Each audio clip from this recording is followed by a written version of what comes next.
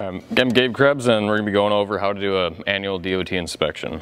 First off, a DOT inspection is a yearly go through the whole truck to ensure all the components of the truck and or trailer are working the way they should and are not worn out to cause any safety violations. The reason we do these is to keep the truck driver and everyone else around the driver safe while going down the road to complete the guy's day of work. First, we're going to go and start by chocking the wheels of the truck. Make sure it's not going to roll away when we release the park brakes, and we just know we're not going to get run over. Next, we're going to go ahead and check the lights in the truck. There's various lights around the truck, and I'm going to have my assistant go and run the switches for me for demonstration purposes.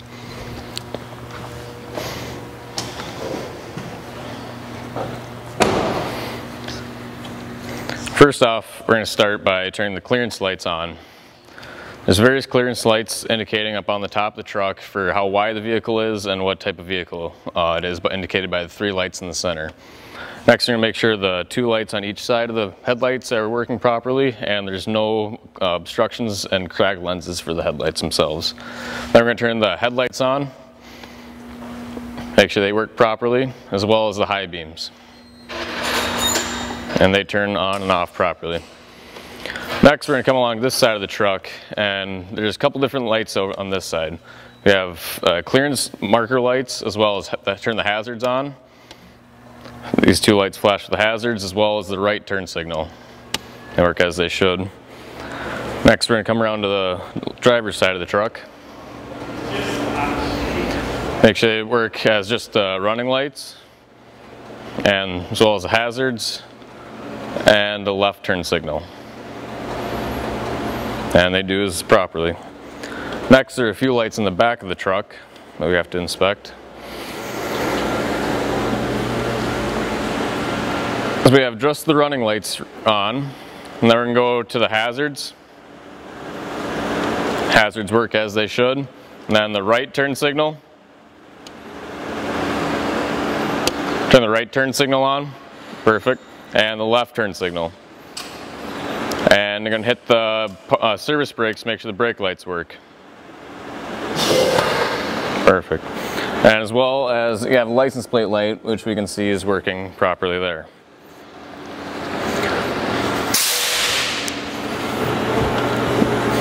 Then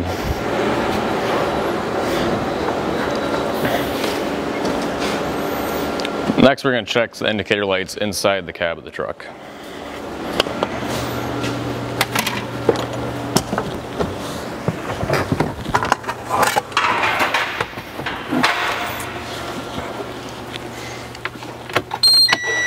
First, we're going to, there'll be an ABS light. It's going to turn on and off, making sure the ABS system is working properly, as well as some engine malfunction indicator lights.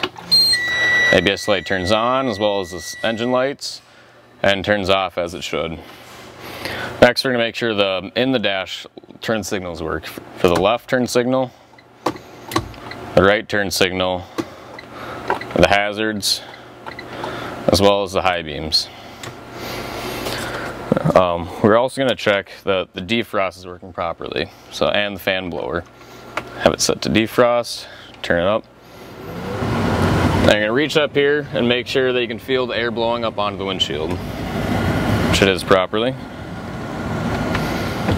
Next, we're going to go and check the wiper blades. Make sure the wiper blades work, as well as the washer fluid. So you're going to want to make sure that it's cleaning the windshield properly from left to right, top to bottom. Which I can see it's missing a couple streaks here, so I'd note that it'd be due for a new set of wiper blades.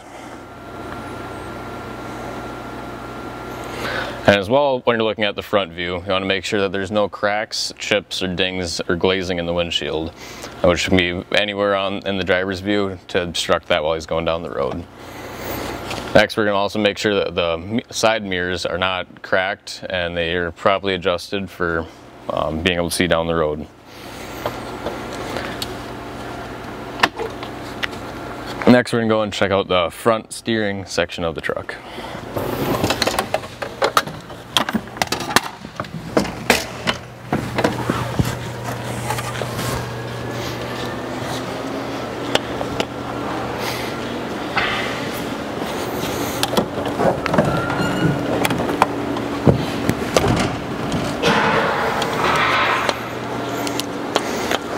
couple different things up here that we're going to be looking at. First, I'm going to start with the steering column. The shaft right here goes up to the steering wheel and down to the steering gearbox, and what we want to inspect for is looseness, so you can make sure it's tight, as well as inspecting the U-joints, making sure there's no shiny metal indicating wear or lack of lubrication. Next, that's going to come down to the steering gearbox. You want to make sure that the hoses running from the reservoir to the gearbox are not leaking at all, and the hardware connecting them is there and it's firmly secured. From there, you want to check to make sure all the bolts holding the gearbox to the frame rail are there, and you want to make sure there's no shiny threads or rust trails indicating loose hardware. From there, you're going to follow it right down to the pitman arm. The pitman arm connects to the steering gearbox and the drag link for the steering section, for the steering system. You want to make sure that the pinch bolt is there and is not showing any signs of fretting or loose shiny threads indicating a loose bolt. On the other end, we're going to make sure that the castle nut is still there and with the lock and cotter key. Attached to the pitman arm, we're going to inspect the drag link. The drag link connects the pitman arm to the upper control arm. What I'm going to do is wiggle it, make sure it does not move at all, any direction, and that each ball joint is properly greased, and make sure that the castle keys and castle nuts and lock keys are still there. From there, later on, we're going to check the tie rod, make sure the tie rod ends are tight, as well as having the locking hardware for them. From there, we're going to go, while we're up here, we're going to check the brake hoses. Make sure all the brake hoses don't show any signs of abrasions, bulges, or cuts indicating any air leaks or any audible air leaks. While we're up here, we're going to check the power steering fluid. This particular truck, you can just shine a light and see where the level is, and it's showing right at the max level where it's supposed to be. And while you're up here, you're going to make sure all the steering components are properly greased and lubricated to make sure it's steering properly down the road. And we're also going to look at the U-joints, or the U-bolts. U-bolts, going to make sure they're tight, don't show any signs of shiny metal indicating looseness. And on the bottom, you're going to check the bolts, showing no shiny threads or rust trails leaving, indicating loose hardware. And since we have a multi-leaf system up here, I want to make sure that the leaves are not scissored at all and perfectly aligned. And from the front, we're going to look at all the mounting hardware. Make sure all that is, again, all present and don't show any signs of shiny threads indicating loose hardware. That'd be front and rear. When we get to the wheel, we're going to make sure that there are no abrasions, bulges, or cuts on the outside, inside, and the top of the tire. And we're going to want to look at the top and make sure the tread's wearing flat and evenly, so you've got a proper alignment. And you're going to make sure there's no illegal welds or cuts on the rim itself, on the front side and the outside. And once you get around here, you're going to make sure that all the lug nuts are tight. Make sure they're all present. You're going to have to pop off all the caps. Make sure there's no shiny threads indicating loose lug nuts or rust trails leaving. And while we're on there, we're going to check the air pressure in the tire. You have to do that on every single tire around the truck. Just take an air pressure gauge, get the tire stem, press it in firmly, and you can read the pressure and make sure it is at the OEM specification.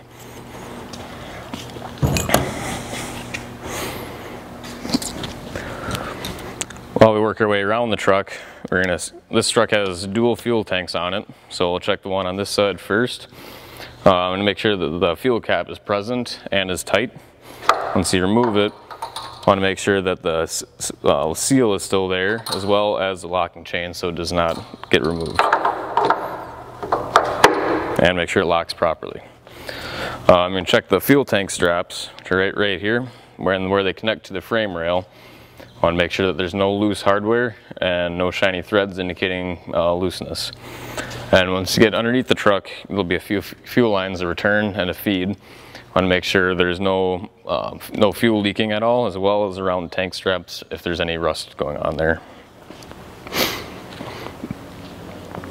When you get to the duals, I want to make sure there's no obstructions in between the tires at all. And from the frame clearance, you want to make sure there's nothing rubbing or that can touch the tires while it's going down the road. Going to the inside, we're going to check the suspension, which right here it'll be the trailing or the front leaf hanger. Make sure that is fully secured to the frame rail. Make sure all the hardware is there and doesn't show any signs of shining threads indicating looseness. As well on the back, this truck is set up with an air ride suspension. You want to make sure that the airbag is not ripped, torn, no abrasions or bulges in it, indicating a leak at all. And as well as the hardware on the top and the bottom, make sure it's not showing any signs of shiny threads indicating a looseness. And when you get to the front side of the wheel, we're going to pop all the caps off, make sure all lug nuts are tight, as well as checking the air pressure in the truck.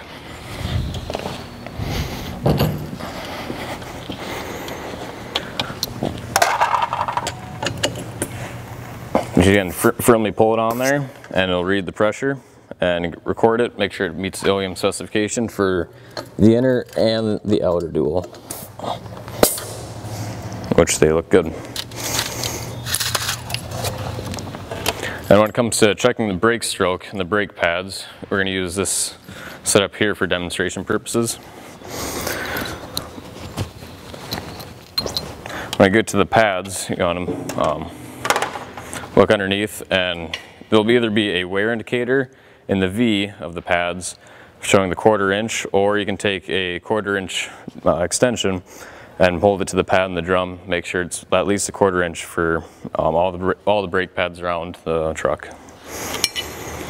Then once you go after that, you're going to go and check the brake drum. Make sure the drum does not show any excess wear on the inside, indicating a worn out brake drum, which would also need replacement. After that, we're going to go and check the size of the brake chamber to indicate what brake stroke is allowed for it. Either they'll have a tag on the chamber itself, but sometimes they get removed or fallen off down the road. So you can take a tool similar to this and make sure all 3 points of contact are touching the chamber clamp, going all the way around the chamber. Pull it off, and it'll read type 30 size chamber on the park. Do the same thing for the service side. Be a type 30 on the service side as well. So look on the, for type 30 chamber, you'll have a maximum of 2 inches of brake stroke, which to measure brake stroke, it's how far the chamber has to get pushed to make the have the brakes do a full application. So to simulate a brake application, what you're going to do is mark the push rod somewhere easily visible, set a tape measure on it, mark it, and then once you put air to here, it'll simulate putting a service brake application on the truck. Which there, and moved up 1 inch, so it's still under the 2 inch max spec for brake stroke. So once I go underneath, I'll do the same thing for the truck, and we'll get a real reading.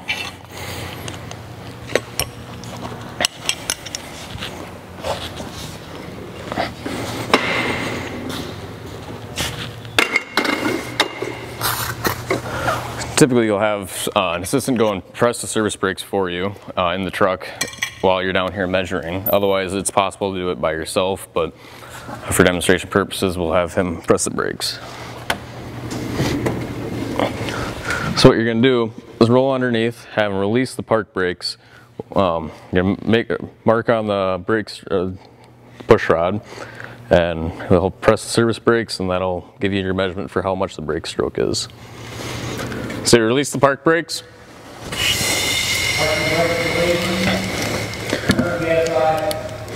And you're going to make sure the truck is fully aired up, and I'll make my mark and press the service brakes.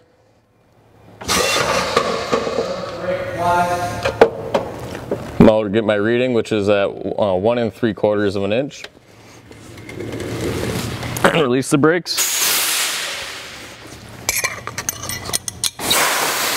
Set the parking brakes, and then you'll do that on every wheel end of the truck.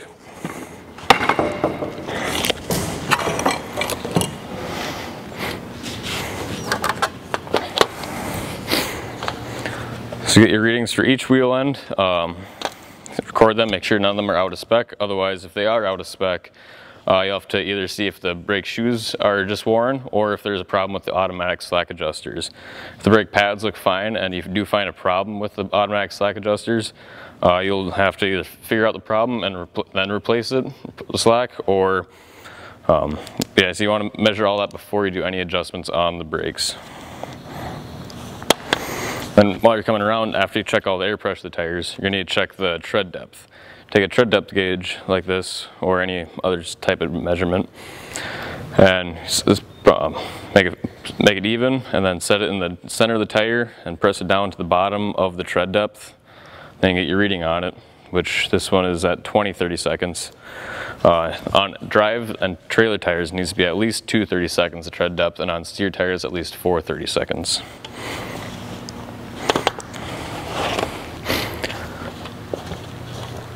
Coming to the back, while you're walking around the truck, you want to inspect the frame rails and make sure all the hardware on them are tight and present, and there's no illegal welds or cuts on the frame, and there's no shiny threads or rust trails leaving any of the hardware, indicating looseness.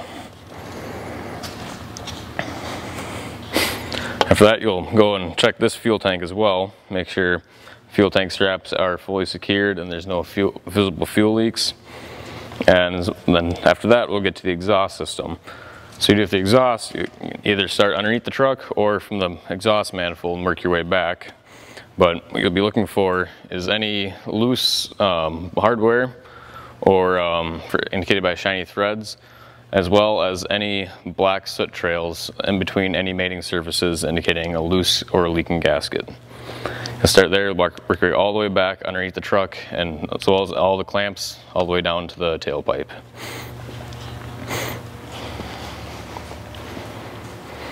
And right here you can demonstrate showing you how to check the tie rod. What you'll do is you'll wiggle it back and forth, up and down, and make sure that the castle nuts are fully seated and locked in.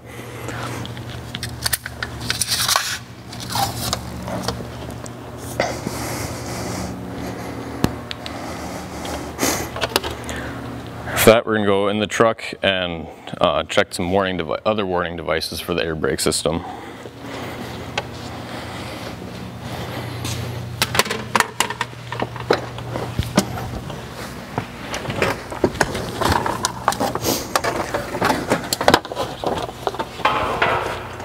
So what you need to do is make sure that when you press in the tractor protection valve, that it pops back out by itself at a minimum of 20 psi.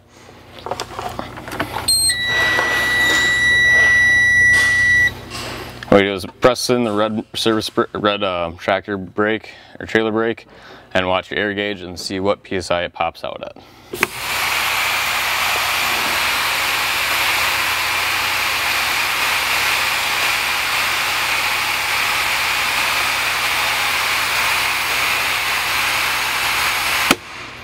Which it pops out at 75 and 80 psi, which is above the limit.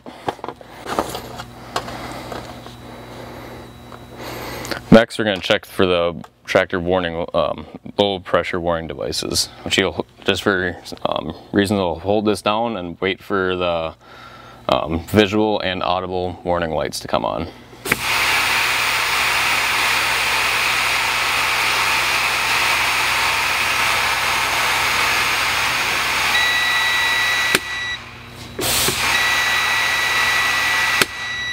Which the audible buzzer and as well as the visual buzzer come on at right about 65 and 70 psi in both tanks. Next, what we're going to do is check for the air compressor function, make sure it works properly. We're going to do is start the truck, make sure it gets to 80 psi, and then it has to take a minimum of 60 seconds to hit the governed cutout pressure. It should be indicated by a psh sound coming from the front at the dryer. Make sure the truck's in neutral, press in the clutch, and then start the truck.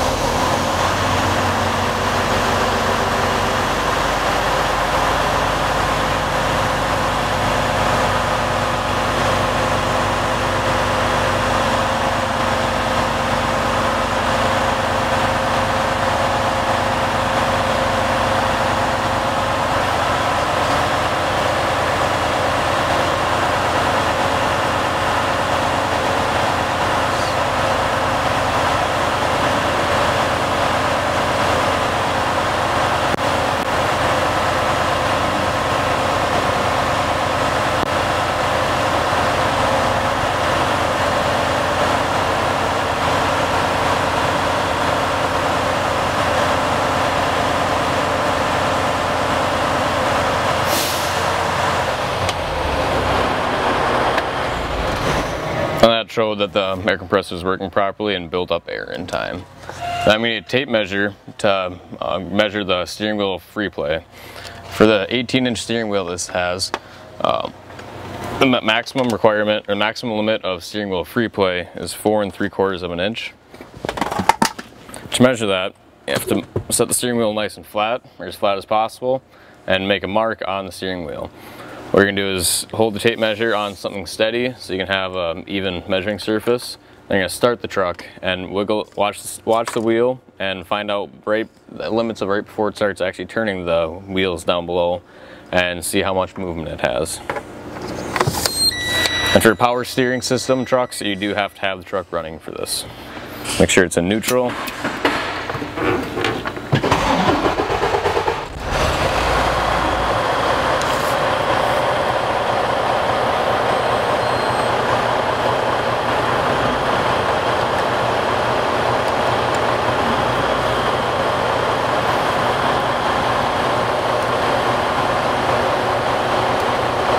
Inches.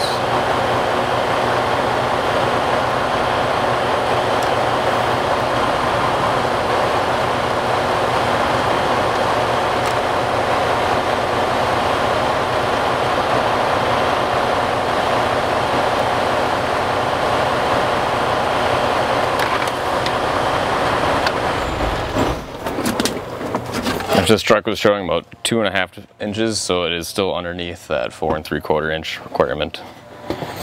This will exit the truck.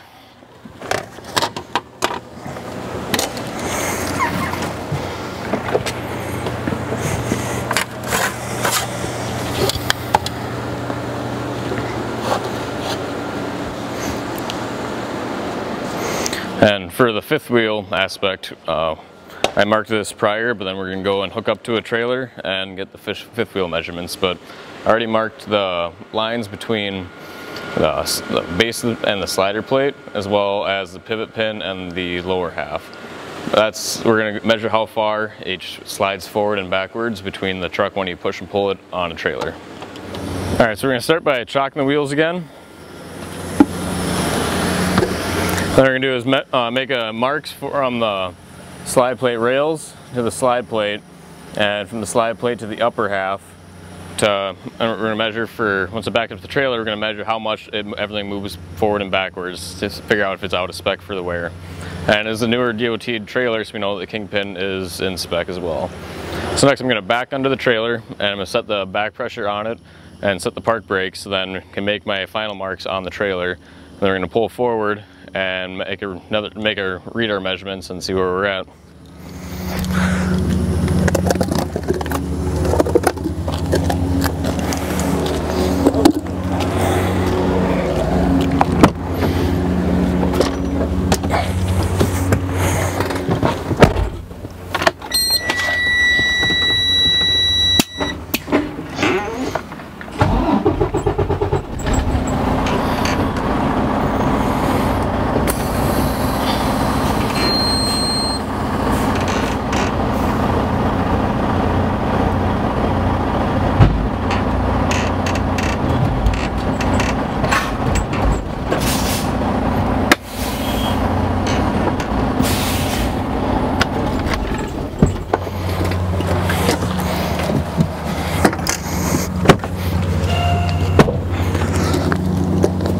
Chock the wheels again, then we're going to make our mark on the apron of the trailer.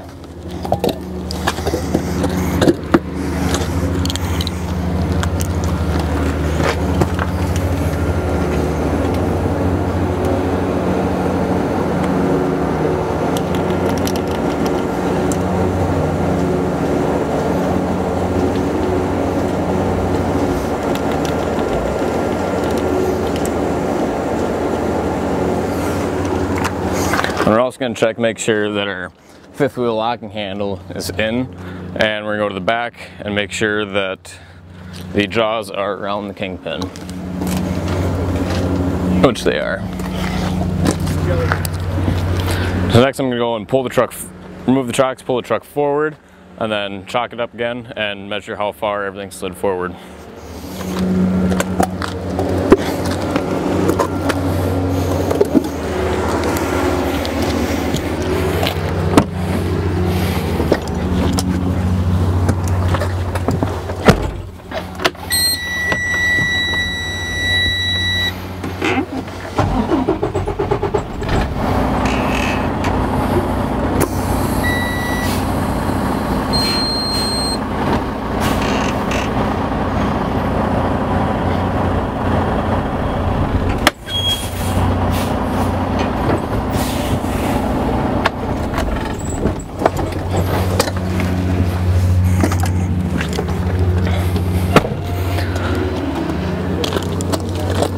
Place the chocks back under the wheels.